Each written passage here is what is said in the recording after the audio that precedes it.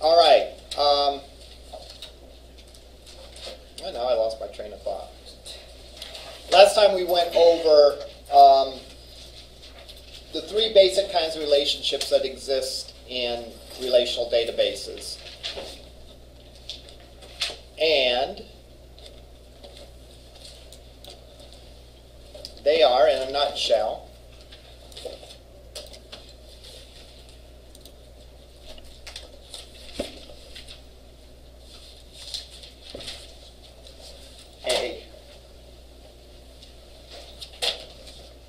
a one-to-one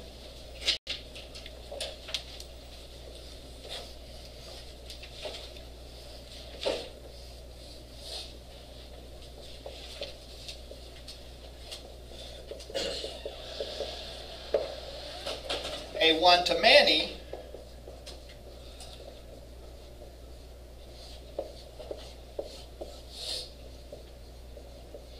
this is assuming a course is like one section of a course, all right, just to simplify it, and a many-to-many. And that's not a lot of possibilities,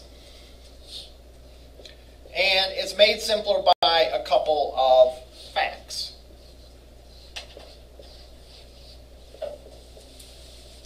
First of all, this relationship is relatively rare. In fact, if you ever think you have a one-to-one relationship, think real hard about it. Because you may find that, in fact, there's not a one-to-one relationship. That actually, in some cases, there's a one-to-many. All right? And in fact, I guess I probably in the past, this sounds like a confession, you know, but I probably in the past have cheated, and if it was a one-to-one, made it a one-to-many, just for laughs, because that simplifies things. A one-to-many is the most common, especially when you consider that a many-to-many, I should have drew it like this, a many-to-many breaks down into two one-to-manys. It's okay to have that on a design diagram, but you have to break it down to two one-to-manys when you actually go to implement it. All right, so because of that, this is the most important one. All right, because this is going to end up looking like that, so it's just two one-to-manys. Now the good news, another piece of good news is that once you have identified the relationship, the way that you implement the relationship is pretty mechanical. In other words, I guess it requires a little bit of judgment in some cases, but you always sort of implement it the same way. So for example,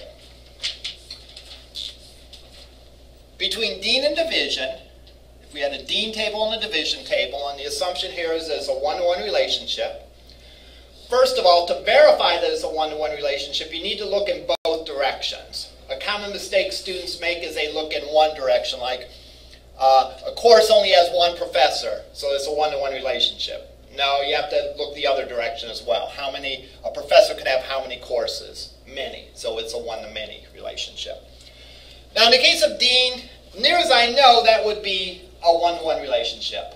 Each division only has one dean, and each dean can only be the dean of one division. All right? So that truly is a one-to-one relationship. And again, it's kind of hard thinking of other one-to-one relationships. Yeah, it's hard to think of them. At any rate, the way that you implement that is you create a unique index. And you can do either way. I could put the division ID in the dean or the dean ID in the division. And I can create a unique index.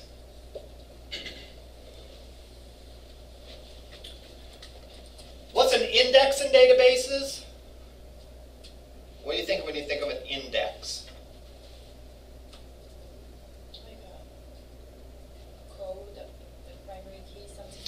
It's similar to a primary key. A primary key is also an index. But it's a quick way of looking up. All right. So, for example, you have an index in the back of the book. You know, let's say you look in the back of the book and you want to look about ASP.NET validators. All right. Rather than flipping through the entire book, you could flip to the index in the back, look up ASP.NET validators, and it'll tell you what page it's on, and you can directly jump to that. That's an index. All right. Or like in the old days, and again, I don't know how many more years I can use this analogy, but when you had card catalogs in the library, all right, you actually had, you all remember those, right? Before computers? Or maybe your grandparents told you about them or something. But like you could look up a book a couple different ways. You could look up a book by author, you could look up a book by title, you could look up a book up by subject. And they had like a shelf of little cabinets for each of them. All right. So if I knew that I was interested in physics, let's say, but I didn't know a specific book, I could look under physics and find that. If I didn't know the names of the books, but I wanted a book by Douglas Hofstadter, but I couldn't remember the name of any of the books he wrote, I could look it up by author. Or if I knew the book title itself, I could look it up. And I can then look up quickly, so I don't have to. The alternative would be, I'd have to start at the first shelf and look through all the books until I found one that I wanted. All right? And that's similar in database regards too, you know. Databases frequently use indexes to figure out like how to get to things in the most optimal way. So you make a unique index. The unique part means each member of the index has to have a distinct unique value. So in other words, I could not then have that dean number 1 was dean of both engineering and math and sciences. When I tried to insert in the second one, the database would complain and not let me enter that in. So that's what a unique index is. Indexes could be not unique too, for example. Like here at LC, can you imagine that there might be an index on the student's last name, right? Because you might go in and say, well, I need to do such and such. What's your student number? I don't remember. Okay, what's your name? Or what's your phone number? Or some other piece of information. And they can then look you up by that. Well, you wouldn't want to have to look through every single person, you know, thousands of people to find that one person. It's going to jump right to you by your last name or phone number or whatever. So it's a quick lookup. All right? But that wouldn't be a unique index, right? Because 2 people could have the same last name. 2 people could even have the same combination of first name and last name. And 2 people could potentially share a phone number, you know.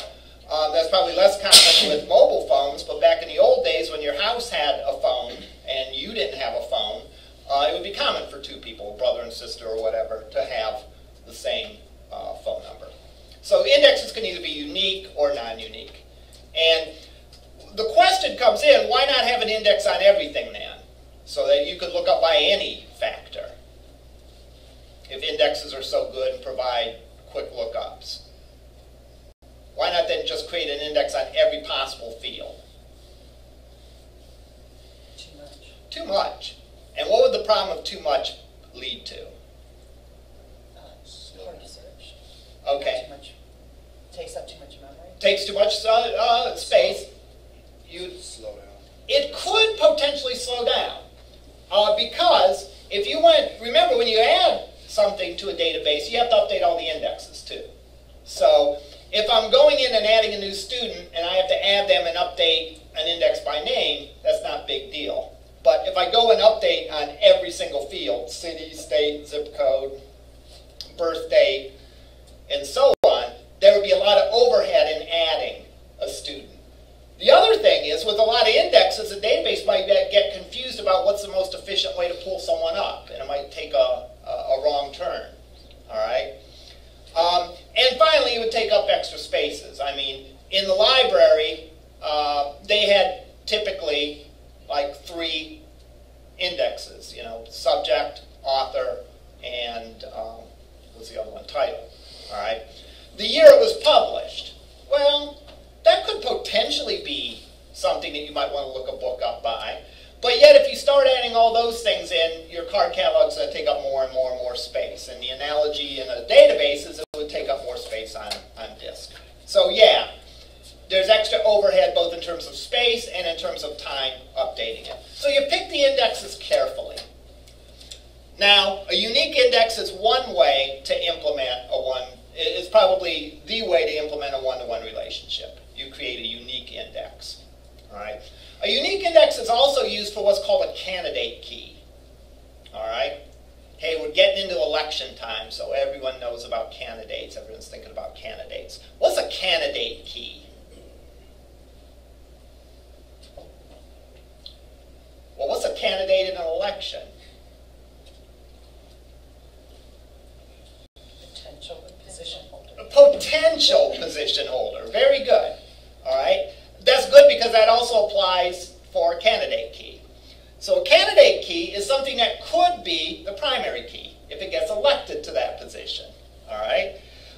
In database terms, though, there really isn't an election. The database administrator decides, or the database designer decides what gets to be the primary key. There's only like one vote. All right? Now, when I say it's a candidate key, what do I mean? I mean two things. It means that every member of that entity has it, and it's unique for every entity. So, a classic case of it would be an employee number and a social security number. All right? Both of those are candidate keys, right? If I was designing a database that contained employee information, I could make the social security number the primary key, or I could make the employee number the primary key. Both of those fit the rules of a primary key. What are the rules for a primary key?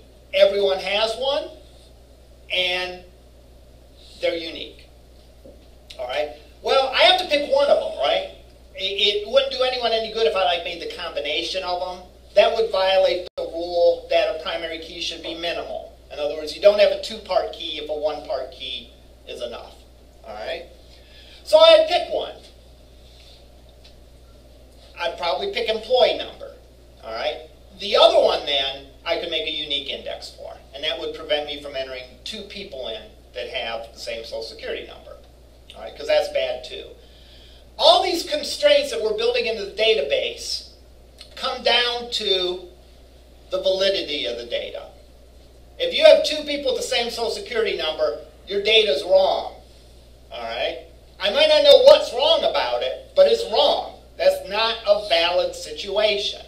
So therefore, I would need to go in and if I could apply a constraint like a unique index to prevent that from happening, I'm better off.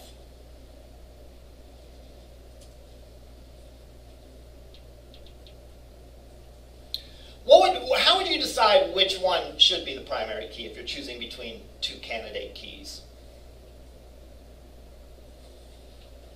Case like employee and Social Security, I would pick the one that's more beneficial to the company, I guess you'd say. So I don't think the Social Security number is that beneficial, where the employee number would tie to more things within the company.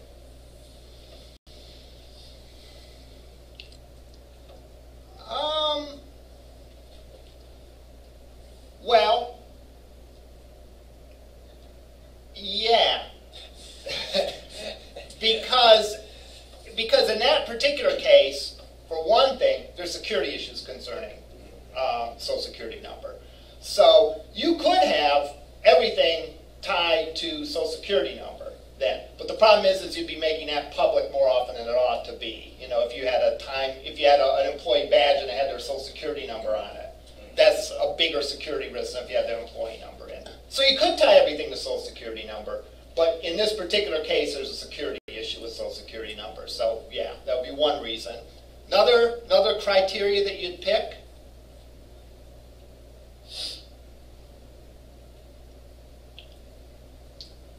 whichever one is shorter, right? Because, remember, a key we're going to store and we're going to create an index for it, and we're going to use it every place where we relate to an employee. So the employee's time card record, the employee's paycheck history, the employee's dependent information. Everywhere that we connect to an employee, we're going to use that field. Well, if we have a 5-character field for employee number versus a 9-character field for a social security number, well, 5 is less than 9, right? So therefore, we're going to save a little bit of space every place that we use it. All right. Lastly, numbers are better than alphanumeric. All right. And the reason for that is we can store numbers in a more efficient manner. So, short numeric fields that everyone has one and we know it's unique are the best choices for primary keys. Now, there's something that kind of fits that criteria that we could use in just about every table, and that's an auto number. That's why most of the time I will use an auto number as a primary key. All right, because it's numeric, it's small, it's automatically generated, and then if anything else would have to be unique, like the employee's email address or social security number or whatever, I'd create a unique index on it. All right, so enough about primary keys and one-on-one relationships. One-to-many relationships. This is very mechanical, but you make sure that the many side has the primary key of the one side. So the many side points to the one side. Which makes sense, right? You know, in this class there's a one-to-many relationship between professor and student, right? If you're making a table. So, if I ask you all to point to the professor in the classroom, you could all point to me, right? Hopefully using this finger, all right? Now, if you asked me to point to the student in this class, I couldn't do that, right? Because there's a bunch of students in the class. So, the one can't point to the many. The many can point to the one. So, in terms of databases, you're going to have a foreign key for professor ID in the course table that will point to the professor. All right? You will not just put that field in, you will define it as a foreign key. And in terms of access, that is enforcing what's called referential integrity. Referential integrity simply means that if there's a professor ID here, it has to match up with a professor ID there. Okay, has to.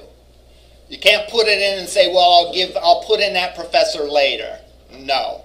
You put in the professor now and then you can put in the course. All right?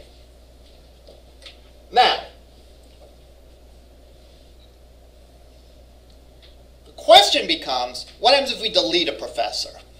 What happens to all their courses? Well, you have a choice. Here's what can't happen. All right, let's describe what can't happen first, and then we can talk about our choices. I should not be able to simply delete a professor and leave their courses out there hanging, pointing to no one. All right, so if I'm Professor 1, and frankly, what else would I be? If there was a course here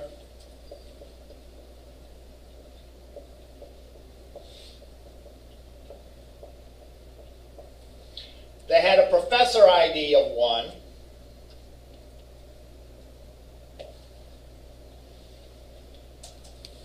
all right, and this is for fall of 2016, let's say. And since Dr. Church is retiring at the end of June, maybe I apply for the presidency of the college. All right. And of course, if I did that, I'm sure I'd get it hands down. That's not a question. All right. So I would then be deleted from the professor file. I'm trying to think of a scenario that would cause me to be deleted from the professor file without having me like be fired or dying or anything like that. So I tried to think of a pleasant example.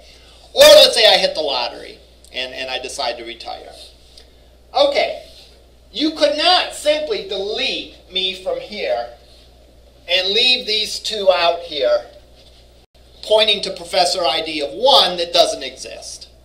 That's not valid. That violates referential integrity. And the database simply won't let you do that.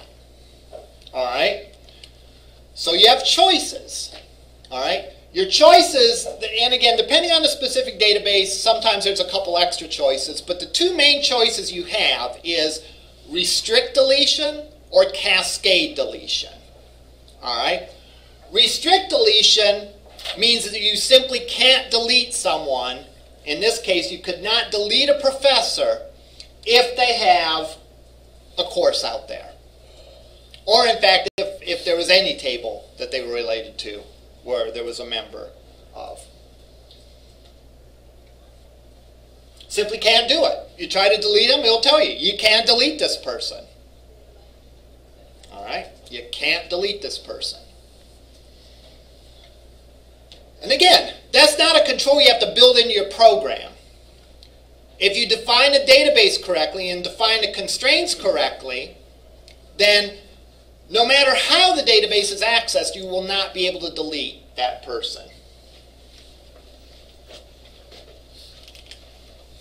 One advantage of databases compared to silo sort of files or flat files is with flat files where everything was sort of separated, I could have a bunch of programs accessing a bunch of data. But they worked independently. So I would have to implement the rules in all the places. So if I messed up and I didn't check to see if a professor had classes before I deleted them, I might be able to delete a professor and leave the classes out there hanging.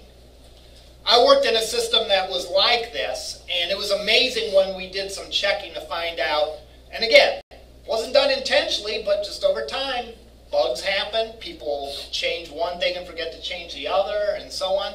But we had so many products out there, or I'm sorry, so many orders out there for invalid products, or we had so many orders for invalid customers, and it was a real mess.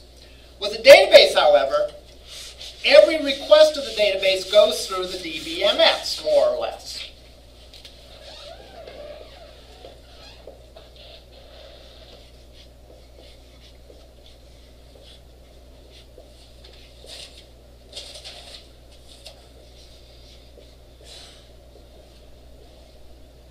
DBMS stands for Database Management System. It's a program that allows you to access and manipulate the data in a database. The rules are enforced here. The database is a gatekeeper to the data, which means that if the constraints are defined correctly, no one can do something bad to the data without going through the DBMS. So the constraint that you have to have a valid professor number on a course, you won't be able to delete a professor if there's courses out there. All right? There's no like sort of end run where you can sneak in that way and delete the person. All your requests are going to go more or less through the DBMS. It's a little different for access, but we can consider that to be similar. So that's one option, is to restrict deletion. The other option is to cascade deletions. And cascade would mean that if you delete a professor, it takes all the courses out there with them.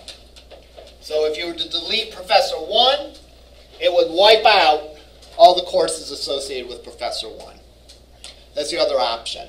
What option sounds to be better in this case? To restrict or delete? Restrict, right? Because if I am named president of the college starting next July, and they delete me from the president table, the courses that I was planning on teaching are still going to go on. All right? to get assigned a different professor. All right? So they wouldn't allow my row, the database would not allow my row to be deleted from the professor table until all my courses were reassigned. All right? Now keep in mind, you could write a slick program to do that. You could write an application that if you try to delete someone, it displays a message that says, you can't delete this professor. They're teaching these classes. And then have drop-downs to say, who do you want to assign these classes to? And you could go and assign this class to NORAD, this class to Huffman, this class to Harms. Click the button, boom, those classes get assigned to the new professors, and my row gets deleted. So interface-wise, you could do things to make the administrator of the database's life easier. But from a database perspective, it's either restrict or cascade. Now, cascade would be probably, in this case, not a good idea because you would go and delete all the courses and, as much as I like to think that I bring a lot to the table in these classes, if I were not here, they would still go on, all right? Now, keep in mind that cascading delete only works from the one to the many direction. From the many to the one, there's no issue. So, for example, if CISS243 was canceled, we could delete that from the table, and we're not going to go out and delete the professor just because their course is canceled. All right? So the deletion only works if we're talking about deleting the one, and there are children associated with that row in the database. And again, if you remember the reason for this, hey, if you delete CISS243, that can be done without any issue as far as referential integrity. Everything still points and lines up correctly. Now, what would be a case, can anyone think of a case where you might want to cascade delete something? Forget about this example, just in any situation. Can you think of a case where you would want to cascade delete some relationship? Like eliminating some part of your inventory, like something in this. Smaller businesses? Oh, okay. If I eliminate part of my inventory, good example. So let's say I am a sporting goods store, and I have brands of bats, and you stop carrying one certain brand of bat. Exactly. If I stop carrying sporting goods. So I could delete out that manufacturer from my manufacturer table, and it could go and wipe out all the items for that. All right? You mentioned like a smaller business? Yeah. And how so with that? Well, maybe if you have only a few employees and not too many people working in your database. So Okay. if you delete something, you're the only one who has the access of the whole thing. So maybe it was not a good example. I think we could turn it into a good example, though, because your design really, I mean, there's differences in design when you're talking about a big or small organization. But even if it's a small organization, I wouldn't want to delete an employee and take out a bunch of stuff with them. I wouldn't want to delete a sales rep and take out all the customer reps, all the customers that sales rep served, for example. But what about orders? A customer comes in and says that they they want to order 5 of these and 6 of these and 7 of these, and then they call back and say, you know what, we realize we don't have any money to pay you, so cancel those orders. Cancel that order. All right. If I were to delete the order, it should delete all the information about the order. All right, because I'm canceling the order. So that may be spread out through at least a couple of tables. There might be an order table, there might be a order line item table, and so on. So if I delete the order, I want to take out all the line items, because I'm not going to say, hey, you can't delete this order because there's items associated with it. Well, of course there's items associated with it. It's an order. All right? So when you delete the order, you might get rid of all the items that are on that order as well. All right? So that would be an example of cascade. All right. Lastly, many to many. becomes 2 one-to-manys. And you have choices as far as a primary key goes for that intersecting table. That's known as an intersecting entity or an intersecting table. You could make the primary key you could make the primary key of the intersecting table the primary key of each of the tables taken together. So we ran into this example last time, if I remember, with our 3 students and 3 courses. And student 1 maybe was taking course 1, student 1 was taking course 3, and student 2 was taking course 2, and student 3 was taking course 2 and 3. I could make the combination of these the primary key. Primary key can be multiple columns if needed. All right? It has to be unique, but it could be that the combination is unique. Now, for that to be a primary key, that combination would have to be unique, and there could never be an instance where there was one without the other. So, for example, each one of these rows in this table will need both a student ID and a course ID. And that kind of makes sense, right? Because that's the whole purpose of this table, is to match up students and courses.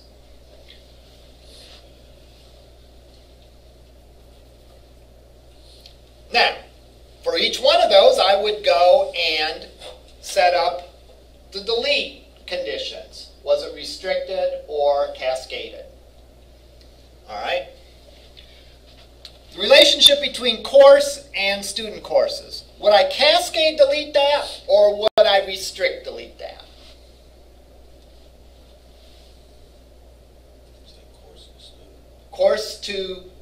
From course to student course. Because remember, you go through that intermediary table, that intersecting table. Well? Cascade.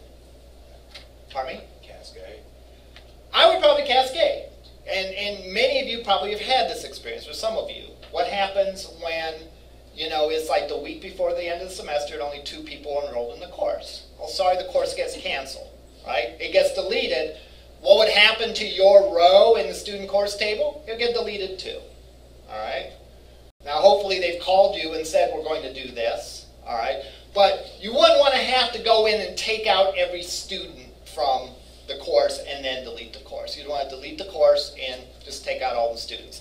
Now, does that mean that you would get deleted?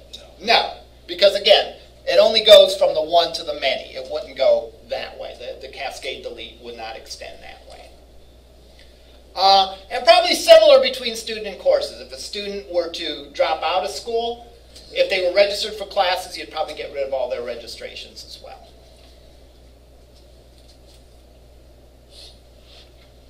Now, I said you have choices here. The student course, again, if we're talking about one semester, the student course, the combination of student and course ID itself is going to be unique. Like I said before, no matter how much you enjoy this course, you're not going to enroll for it twice. I like that course so much, I'm going to pay twice the tuition for it and do the work, turn in the assignments 2 times and all that. All right? It doesn't really make sense. So these 2 could be the primary key. In other cases, though, you might want, the combination won't necessarily be, the situation won't necessarily be that will be unique for each of these. For example, the example I gave towards the end of class, I think it was actually after the class finished, I was just talking to a student.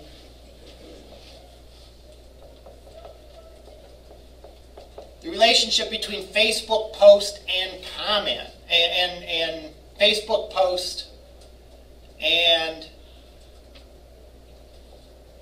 user comments.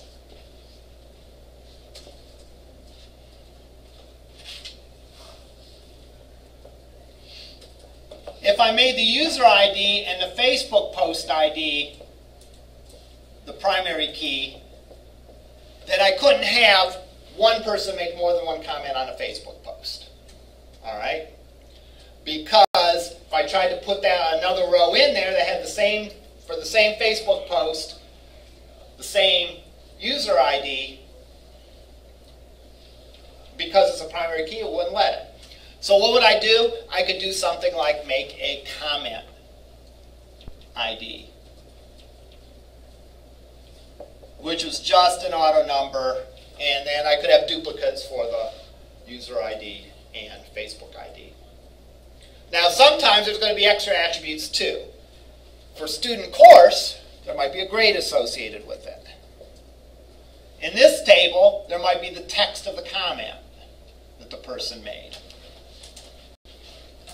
and so on.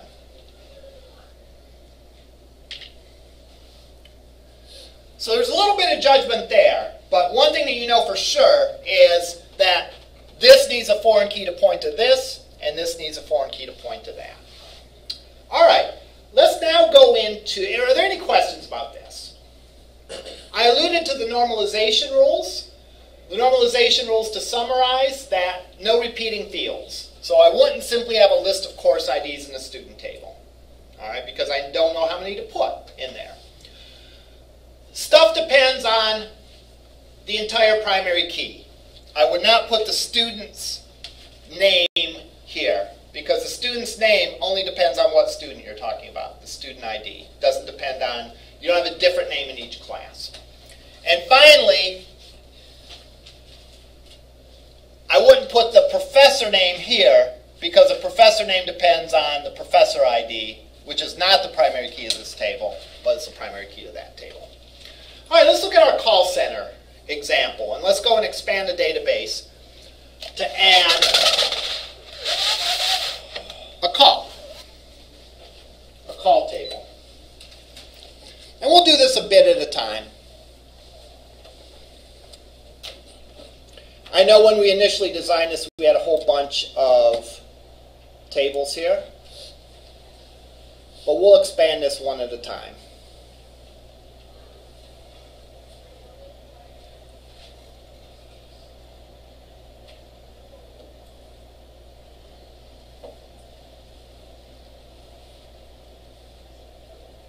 What would the relationship between customer and call be?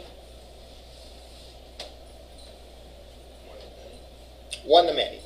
First of all, that's always a good guess, because that's the most common one. So if you don't know any better, yell that out. Well, again, we need to consider it going both directions. One customer has how many calls? Could have many calls, right? It's not like if you were calling in for support. I'm sorry, you were called in once. You called in Thursday. Therefore, the fact that your computer blew up, sorry, we can't take your call about that. All right? On the other hand, each call is going to be for how many customers? I've taken a call with more than one customer on the phone, but we'll go for it should be just one customer, right? Right, it should be. In other words, it's not going to be like, Bob's not going to call and say, hi, this is Bob. I'm having a problem with my, video card, and I also got Fred on the line here, and he has a problem. It's like, no, Fred, call in yourself, right? Come on, Fred. So there's going to be a one-to-many relationship. So what does that mean? What do I put in what? I will put the customer ID then in the call table, right? Because the many side points to the one. So if I'm going to go in the database here, I'm going to make a call table.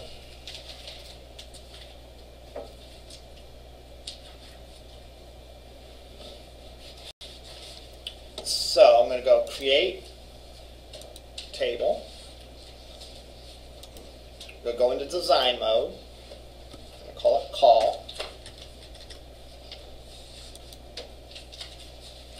I'm going to use a unique auto number ID for it.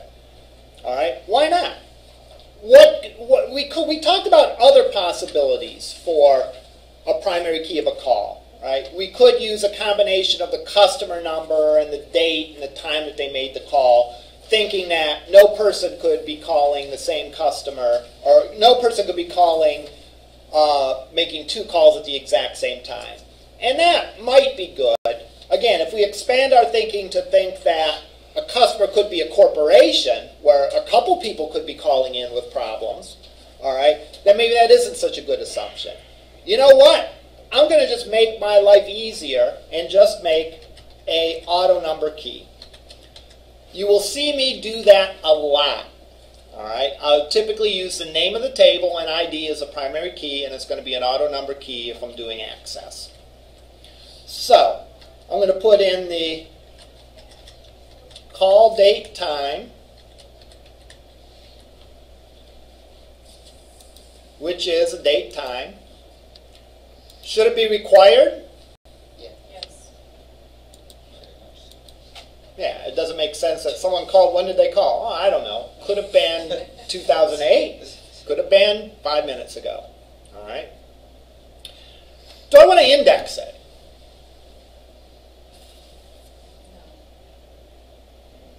Maybe, maybe not. You'd have to know more about the problem to decide that. Is that something that you would look up by and want to see all the calls for a given day? Maybe you would, maybe you wouldn't. All right. I would think it'd probably be better to index by like things in the customer table. Like, okay, you don't remember your customer number, but what's your name? And I'll look you up that way. All right. So there will be a. I'm just going to add a description of problem.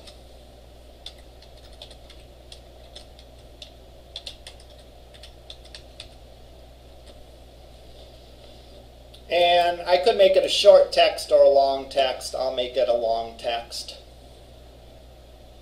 All right. Required, yeah. You're probably not calling just to say hi. All right.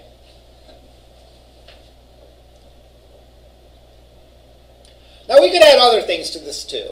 And as we build this database, we might come back and alter it to add some more things. Like, who's the name of the person that took the call? All right. What product was the call related to? You know, we might have a product table that says that this person has this product, so they're calling in to talk about their laptop as opposed to their desktop, or something like that. But for now, we'll stick with just these fields. But to implement the relationship, we need a customer ID.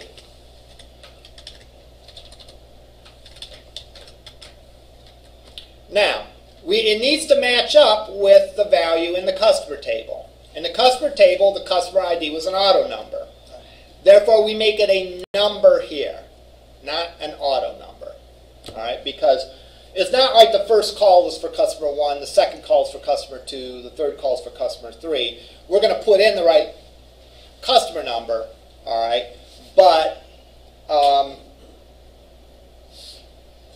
it has to be a number. All right. And is it required? Yeah, I would say it is required.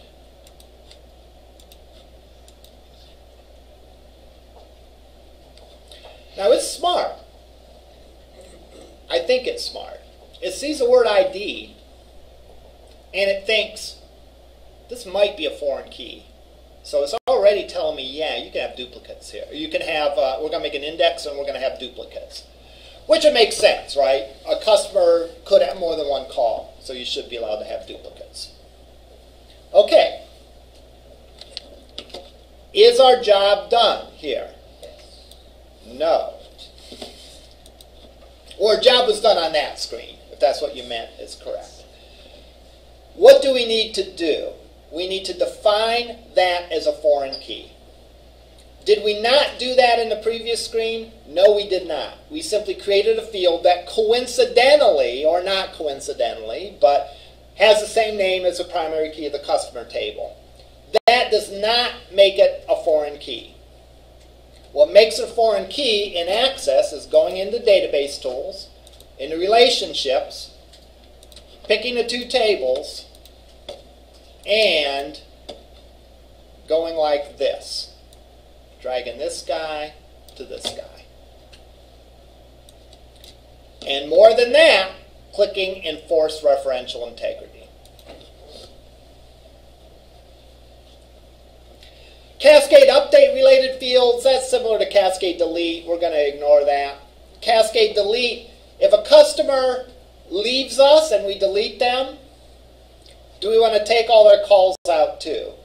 Yeah, forget them. If they're no longer our customer, we don't care what they called in about. That's someone else's problem now. So I'm going to cascade delete. So now we've defined that as a foreign key. So as a foreign key, I have customer number 1, 2, 3, 4. If I go in and try to say that today someone called with a broke monitor and it was customer number 12, it's not going to let me do it. And it's not just through this program. If I created an ASP.NET site to log these calls, all right, it would not let me put that in if it didn't have a valid customer number. So I can put in that customer 4 has it. All right. Also today,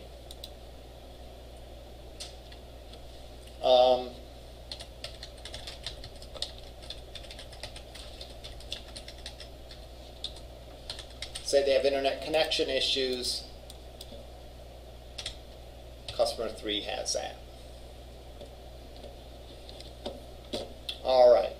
Now you might say, gee, that's awful clunky, the fact that you have to know those customer IDs. That wasn't that big a deal for me, all right, because I'm not really interested in doing this accurately. I just want to make sure the data is valid. I'm just putting in a valid customer number. Well, keep in mind, this is not how people are going to enter data into this table. This is sort of the back end looking at the database. All right? You're going to build apps that are going to be user-friendly and are going to have drop-downs and stuff like that so that the user can go in and see everything related to them.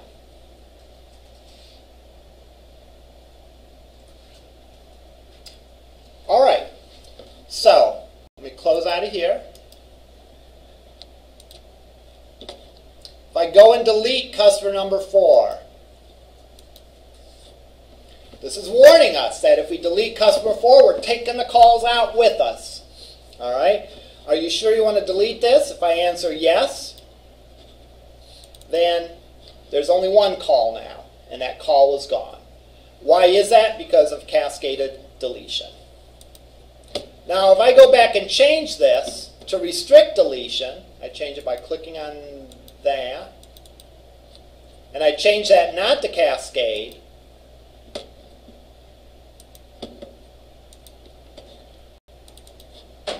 and I go and try to delete Mary here, it'll tell me you can't do that because there's restrict deletion. And again, the nice thing is it's not just this program I would get that error. I would get that error anywhere. Any application that tried to access this would have that same issue. I'm going to leave it as restrict, just for the heck of it, just so that I don't accidentally delete data, all right, as I'm doing this. All right, so we'll leave it as restrict. Questions at this point?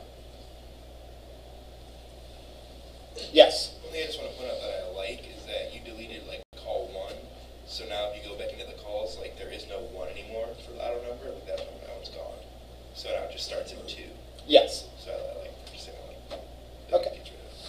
Yeah, again, some people are concerned about that, but you're not going to run out of numbers, so you're okay. All right. All right. Here's what I want to do next.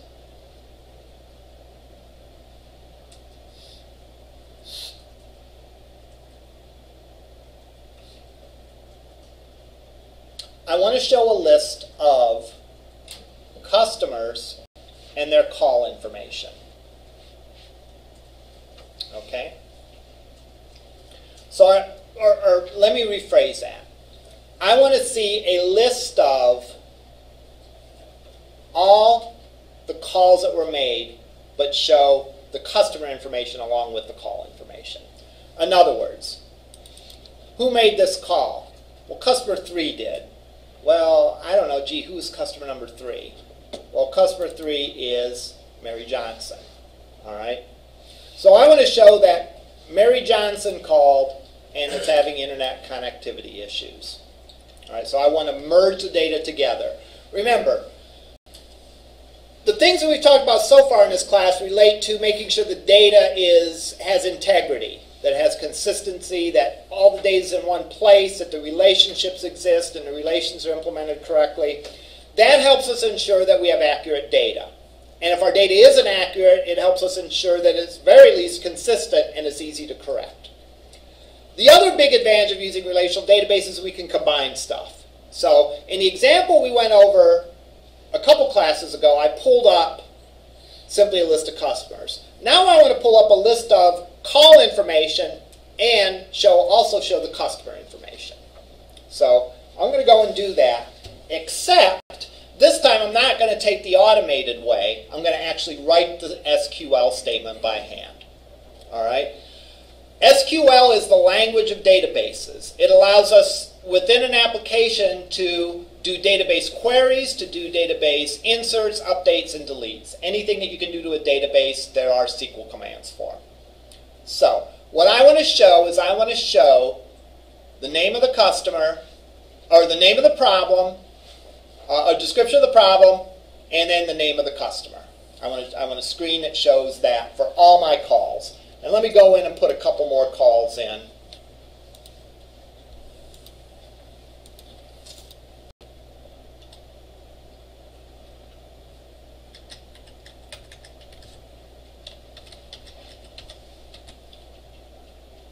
Say, customer 2 has a problem that their screen is blank. Exactly. I did that on purpose because of that. Number 2 has a problem that their printer doesn't work. That's actually the solution to all these. Try rebooting. All right. So we'll say Mary also has that problem. So we now have 3 calls in here. All right. So let's go and let's build a page that accesses these 3 calls.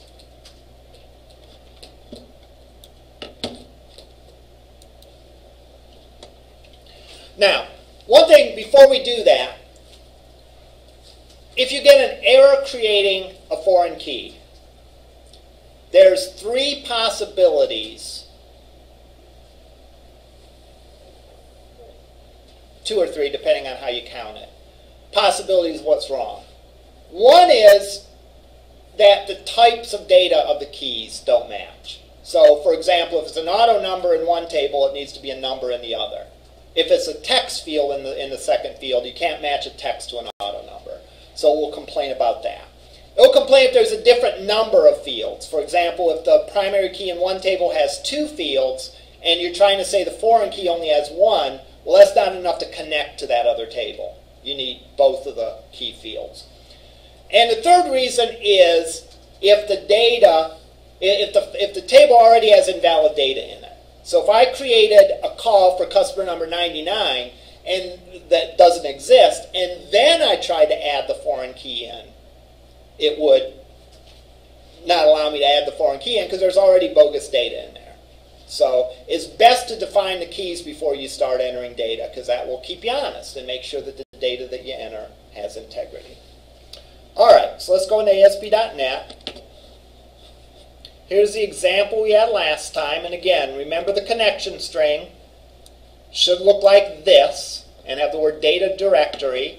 And that data directory should be app_data. It doesn't say app_. It does now. I forgot to upload the change version I made last time, so I downloaded it, rechanged it. I just forgot to hit refresh here. All right. So let's go and let's make a new page. So I'll make a new file. Web form. We'll call this calls.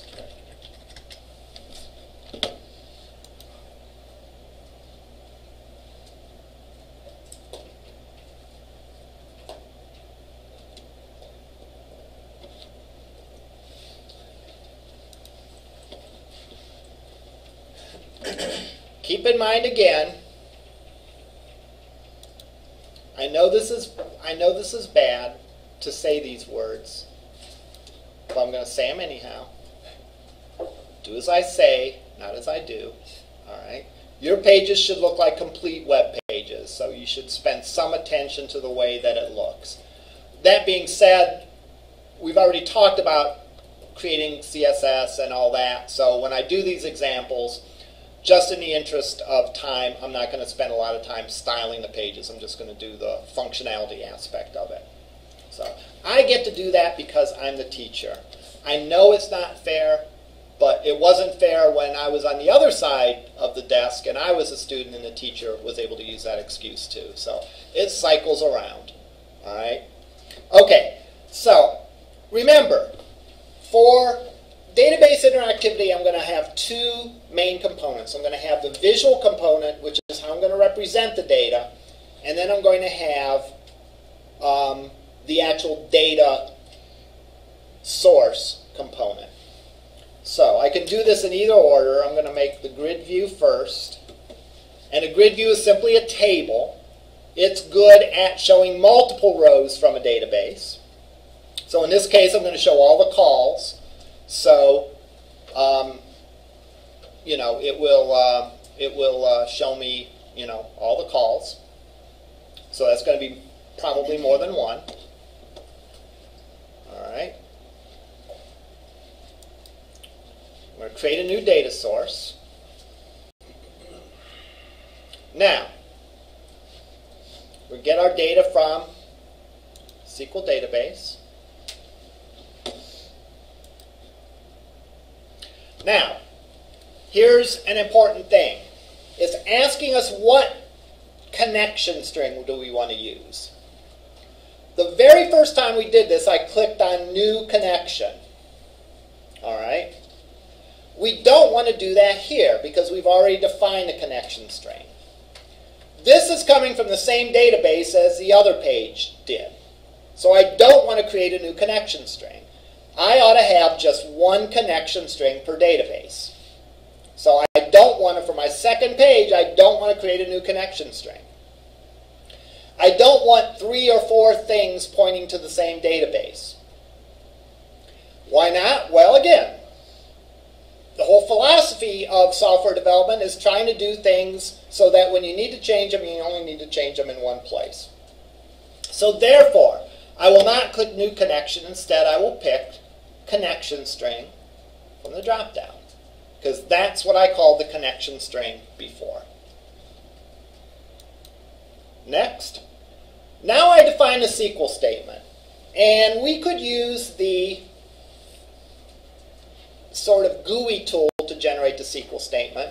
But I think it's important that you at least have a working knowledge of SQL itself. So we're going to go in and we're going to write the actual SQL statement for this. All right. So I'm going to click on specify custom SQL statement. And here's where we write in our SQL statement. And I'm going to type it in and test it to make sure it's right, because I'd hate to explain to you why this is the right SQL statement and find out it wasn't the right SQL statement. All right. So I'm going to go in and write the SQL statement, and then we'll go back and say why, explain to you the parts of it. So select customer name, call date,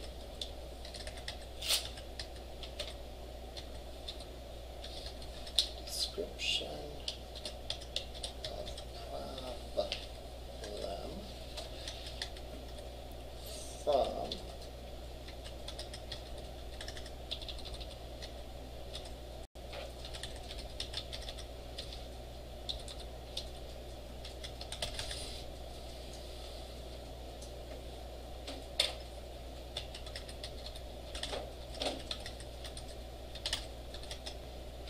Notice that SQL isn't case sensitive, so if I don't pay attention to case, is not going to be too bothered by it.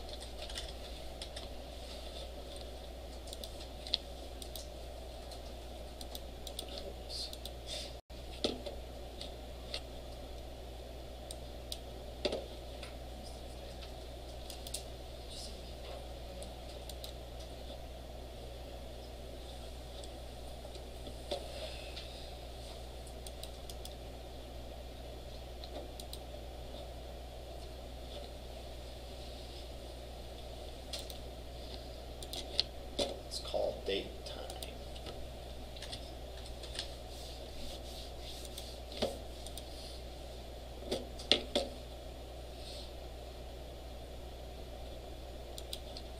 Oh, it doesn't like the fact that I have these tables open.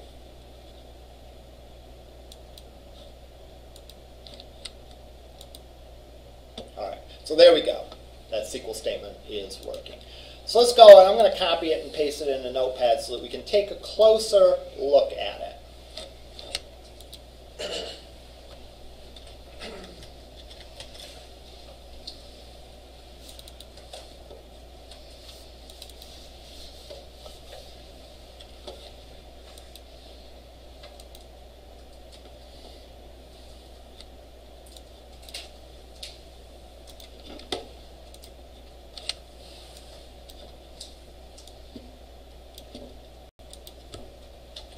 Nice thing is, again, is you can put it on multiple lines and so on. The statement that does queries is called a select statement. So, Tuesday next week, when we write another query and I say, how are we going to start this off? Just yell select. Then you'll get the answer out of the way, and then I'll look to other people for the hard parts of the question. And you will have you know, successfully impressed me that you remembered that part. So, select means choose from the database. Show me this from the database. We then have a list of column names that are in the database. They're separated by commas. These column names need to be in, not just anywhere in the database, but I need to put in the from clause the tables from which those columns are in. So for example, if I tried to do this, it wouldn't work. It doesn't figure out that call date time is in the call table. Because I could have a call date time in another table. All right? So you have to say what table your columns come from. All right? Your columns anywhere in your SQL statement. Yes? Doesn't matter. Like the order. The sequence does not matter. As long as you put them in there, it's there. As long as they're there. Then it knows where to look. Yeah.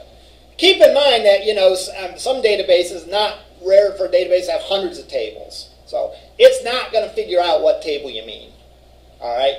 You tell it what table you mean, or it says forget it. You know? Now, notice that I simply have the column name. I simply have a column name of customer name. Think of it like with people. All right? With people, I could refer to you by your first name or by your first name and last name. Now, there's no one in here that has the exact same name, I don't believe, so this example will hold through. All right? But if I were to say, Alan, raise your hand. Okay, I was going to say, your name is Alan, right? I was starting to get worried there. All right, I was able to do that, right? And I was able to know exactly, you guys knew exactly who I meant. Why? Because there's only one person named Alan. All right, so I can use your first name if you're the only person that has that first name. All right. Now, Mike, raise your hand. Ooh. So if I said Mike, that's not going to work, right? Because there's two Mikes in here. Which Mike do I mean? All right. Now, forgetting the fact that I don't usually talk about myself in the third person, all right, but I could be, right? In that case, I would need to specify the full name of the person, so there'd be no ambiguity, right? So I say Mike Zellers, and now we know.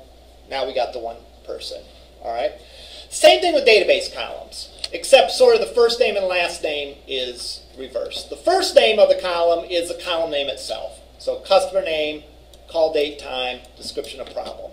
I can use just the column name because these columns only appear in one of these two tables. In other words, customer name's in the customer table. There's nothing called customer name in the call table. Call date time only appears in the call table. There is no call date time in the customer table. Description of problem only appears in the call table. There is no description of problem in the customer table. The full name of a column, however, is its table name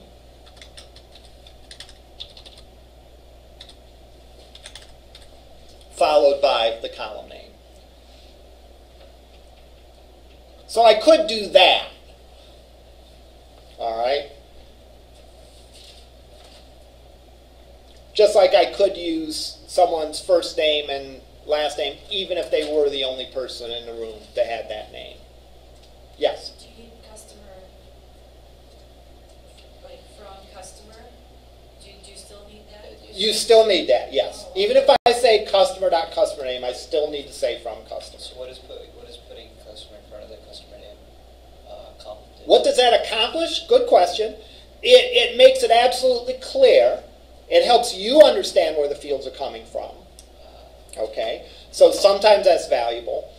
And what about customer ID? Customer ID is in both tables. So I need to specify that I want to look at the customer ID in the customer table, and I want to match it up with the customer ID in the call table. So it's the table name dot whatever. Table name dot whatever. Right. Now, what does that part say where customer.customer ID equals call.customer ID? That's telling the database how to match up customer and call. In other words, how do I link those two tables together? They're linked together by virtue of the fact that they have the same customer ID. All right? Now, I guess this is one of those things that you may think is kind of weird that you have to do this, but you do. All right? You have to, even though you've defined the foreign key and defined the relationship, you still in your SQL statement have to say how to match up customers and calls. You just do. All right? Probably the idea is that, while that's what you want to do most of the time, the creators of SQL probably didn't want to limit you if you wanted to do things in a different way. All right? So, what this will do is this will literally look up the calls,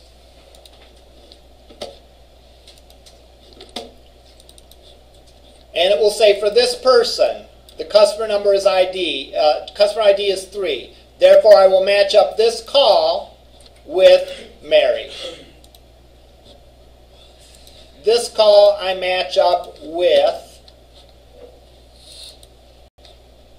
Fred. This call I also match up with Mary.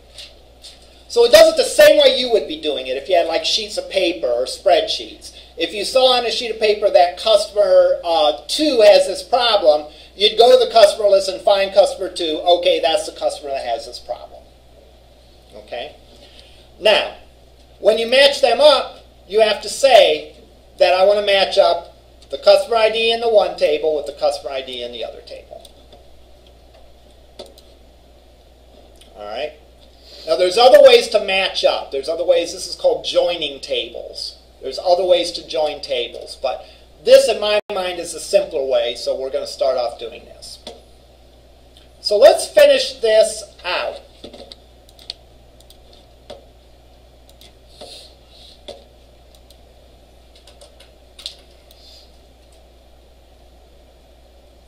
All right. And let me go and run it. See what I get.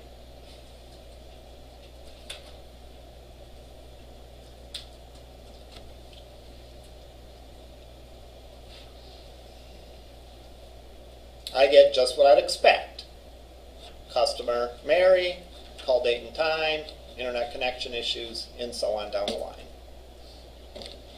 Now let's do a couple things with this. First of all, let me show you what happens if you don't join them together. I'm going to eliminate the where clause. And the where clause is one way that joins them together. What do you think happens if I don't specify a where clause? If I say I want this table and that table, but I don't say how they're connected? It shows everything, but worse than that. It shows every row in the call table combined, matched up with every row in the customer table. So it's going to show me that every customer has every problem. All right. So if I hit next and test, notice what I get. Gee, Bob Jones has internet connection problems. So does Fred. So does Mary. Bob Jones also has a screen blank. So does Fred. So does Mary. And so on down the line. In database terms, that's known as a cross product. All right. So if you have 10 elements in one table and 5 in the other, there's going to be 50 rows in the output. Because it's going to take each of those 10 and match it up with each of those 5. So if you don't explicitly say how to match up the rows in this table with the rows in that table, it says, I don't know how to match them up, so it must be matched up with everyone. This problem must belong to everyone since there's no rule. Again, that's just, that's just how it works. There probably are situations where you would want to do that. Maybe. But typically you don't. You do want to match them up. So I'm going to go in and put that back in.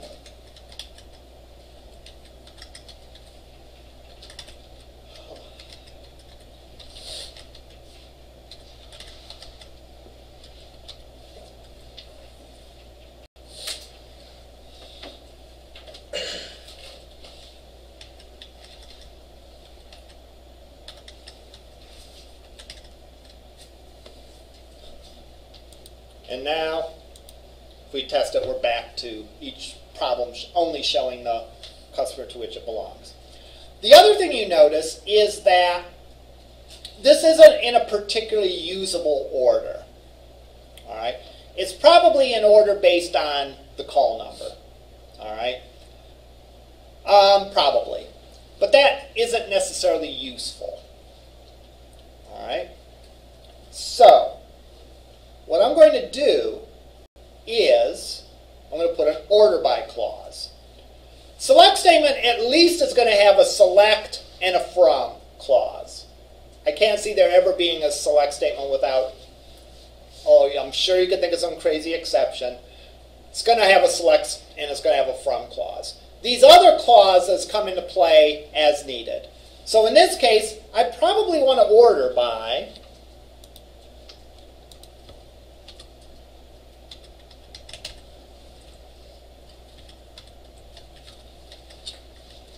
customer name, and then by call date and time.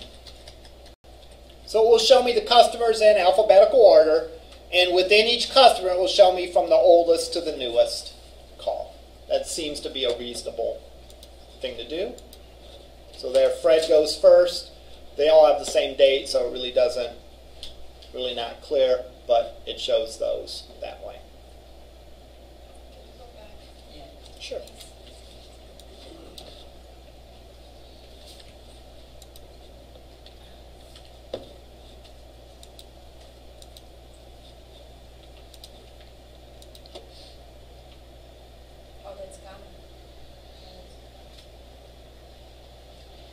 So the order by allows you to control the order that this is going to appear in.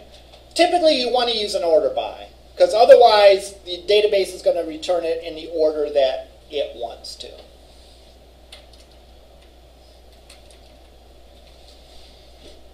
So it goes in alphabetical or numeric order based on the field you need? Depends on the kind of field it is. So if it is a alphabetic field like customer name is, it'll be alphabetical order. If it was a numeric field, like if I showed the sequence by age of the customer or something like that, then it would go in numeric order. If it's in date, it would be in chronological order, and so on. Does anyone mind if I take 5 more minutes to go over something?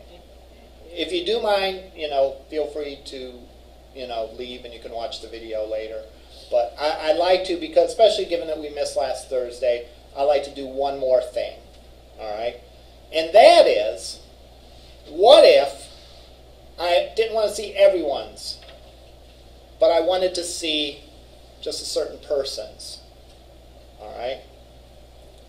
So let's say I want where I can type in a person's name and see all of their calls.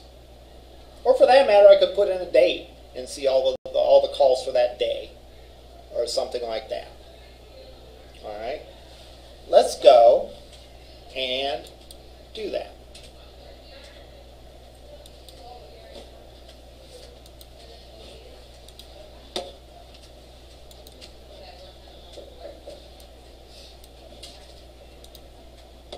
All right? First thing I'm going to do is I'm going to put a text box on here.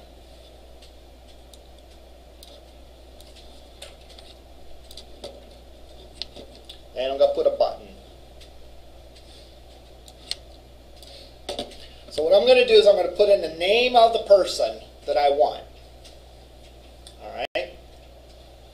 Name of the person that I want. And then it will show me only the calls for that person. What do I need to change to make that happen? Do I need to change the grid view, or do I need to change the SQL data source?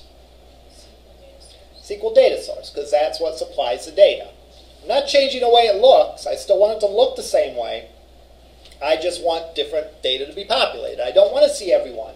I just want to see certain people, or a certain person. So I'll go into the SQL data source, configure data source. Now, where do I put that little snippet of code to only show me the one customer?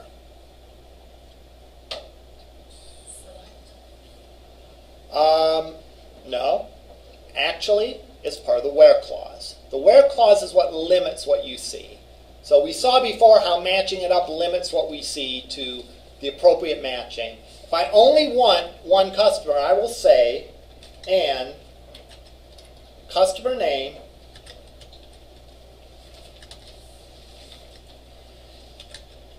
equals what? Well, I don't know. It depends what they've typed in. All right. So if I typed in Joe, I want to see Joe's. If I type in Bill, I want to see Bill's. All right. What I want then is I want what's called a parameter. A parameter is a blank that we're going to fill in at runtime. All right. So where their customer name equals something, and we're going to get that value from the text box. So the way you put in a parameter is by putting in a question mark. In other words, I'm going to fill that in later. All right? It's going to be different each time, right? It's going to be based on whatever the value is in that text box. I then go, and notice that I get an extra screen in here. The wizard has detected one or more parameters in your select statement. I just picture like Gandalf or something say, that select statement appears to have a parameter. I better display this screen. What do you have to do? Well, you got to say where that parameter is coming from, right? If you're not specifying the exact value, you have to say, well, here's where you're going to get the value. And in our case, we're going to get that value from a control. All right, from that text box. Now, what control do we want? Well, there's really only one reasonable choice, text box. And now we go in and test the query. It's first going to ask us for a name. Let me make sure I got the name right. Fred Smith. So if I supply Fred Smith, it shows us just that one call. So I'm going to hit finish. Now when I run this, starts off showing nothing at first. I type in Fred Smith, click the button, and there you go. You just have that one. What's another person's? Mary Johnson.